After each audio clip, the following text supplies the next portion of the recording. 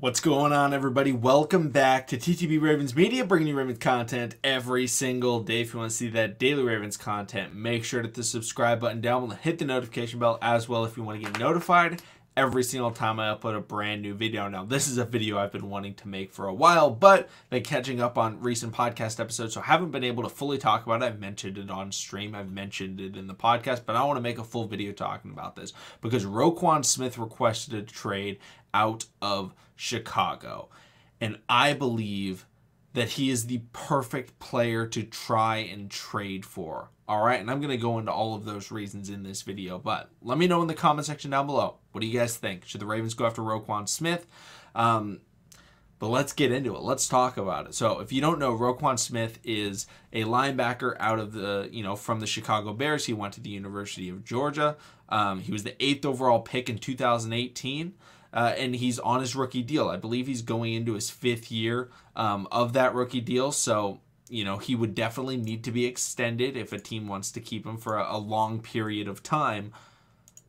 But he is one of the best linebackers in the NFL.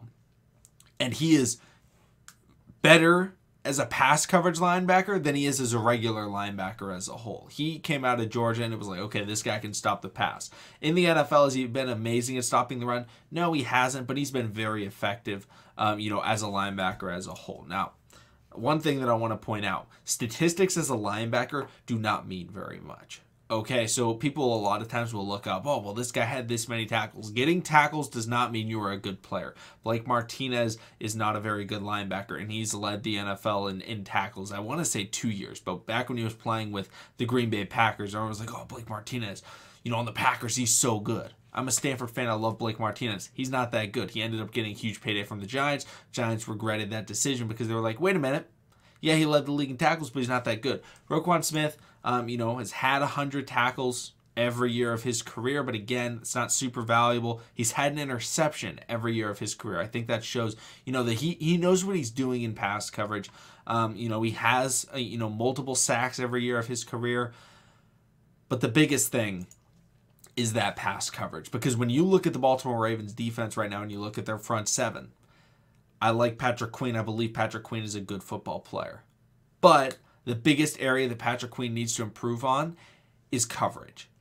He is very good when it comes to blitzing. He can shoot gaps. He can stop the run. I really like his game with all of that. But one of the biggest problems the Ravens have had over the last 2-3 seasons has been the linebacker coverage. It's just too many guys are open all the time. Whether it's covering a running back, whether it's covering a tight end, guys are open.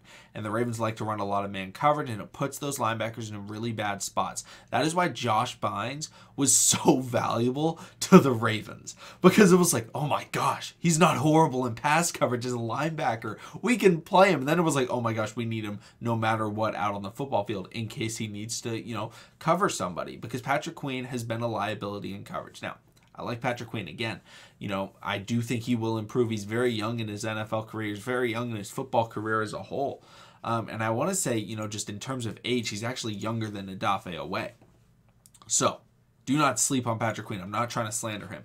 But Roquan Smith is an established top 10 linebacker in the NFL. Like, I think, you can look up rankings and things like that, and they should all have him top 10. A lot of people have him around 7, 8. I think he's just outside the top tier. I think the top tiers are the Fred Warners, the Eric Kendricks. You can say the Darius Leonards, even though, he's technically an outside linebacker, but he's more of a coverage guy. Micah Parsons. But outside of that, it's like, okay, you can throw Bobby Wagner in there. You can throw, Levante David, these older guys. I'm going to say this right now. I would rather have Roquan Smith than Bobby Wagner. I would rather have him than Levante David. There's very few linebackers I would rather have. And I think this is looking at it, it's almost a benefit. I'm fine if we don't re-sign him. I think a lot of people look at Roquan Smith and they say, hey, if you trade for this guy, you have to extend him. I don't think that's necessarily the case.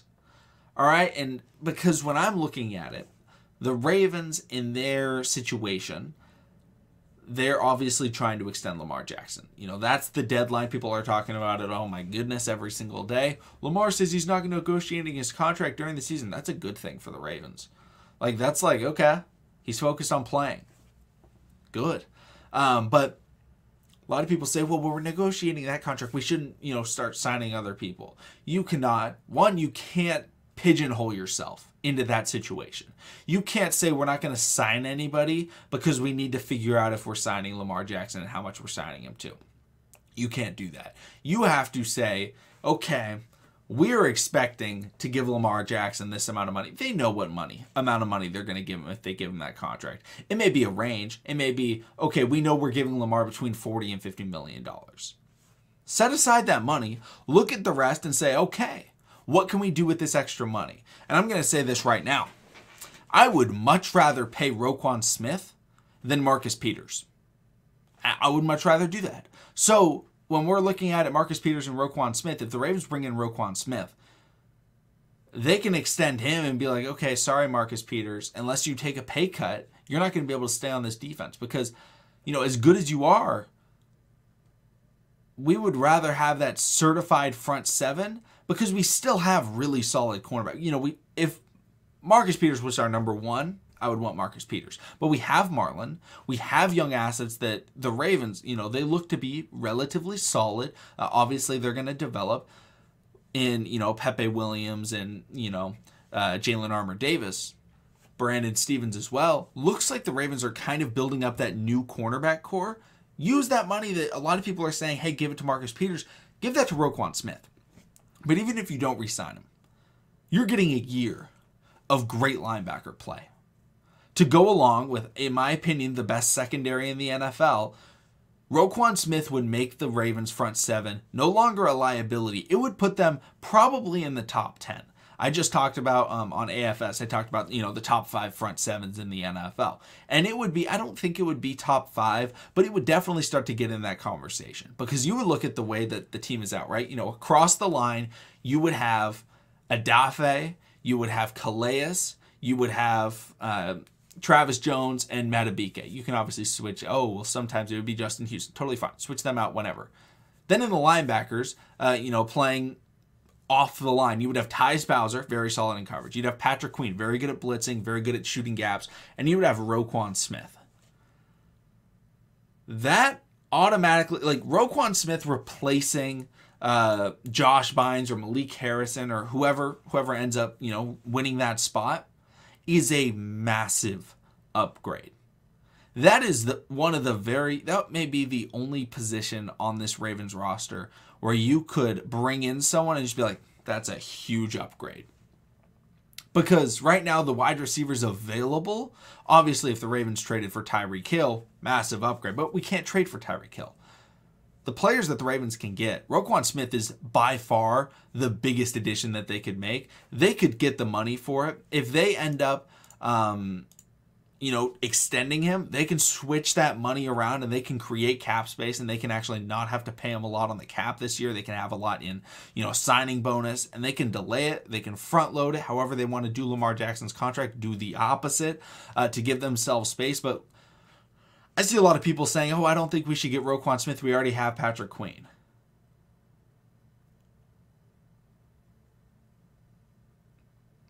You can have 2 great linebackers.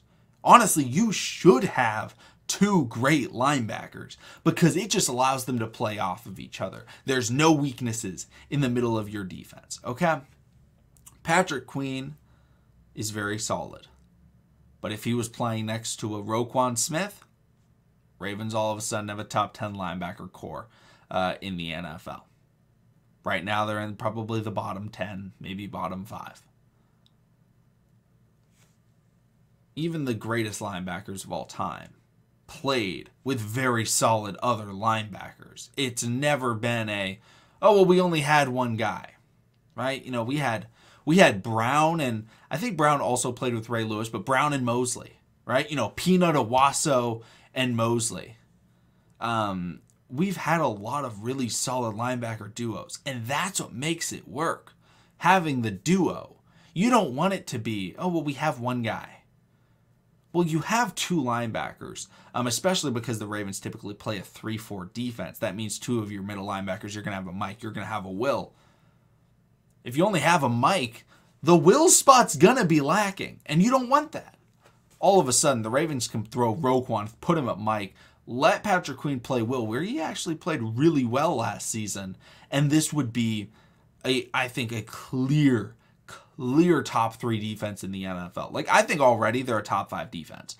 They could be a top 1 defense, but, you know, we're still yet to see how certain guys perform. But if they added Roquan Smith, this is a top 3 defense, probably the best defense in the NFL. If you have a chance to make your team have the best of something, the best defense in the NFL, and we already know they're going to have a good offense. Why? Because they have Lamar Jackson. Give Lamar Jackson the best defense in the NFL, a defense that can force turnovers, cover. Like, who do we try and beat in the playoffs? It's the Bills, it's the Chiefs, it's the Bengals. These are all passing teams.